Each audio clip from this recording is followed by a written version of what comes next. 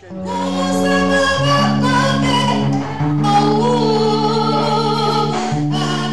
whole trip has been interesting because I don't understand a word of Creole, and so when you go into church, you know that they're obviously worshiping God, but there was a lot more movement than I'm used to in church.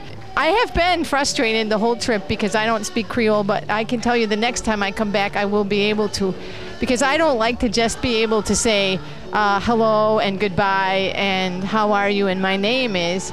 I would like to know what they're saying and what they're singing, although it's kind of fun to be able to catch on to tunes and know what they're singing and then to join in English. But it would be nice. What's really neat is that we're coming from a country that is miles and miles and miles away, and you walk into a place where all of us are wanting to worship the same Lord.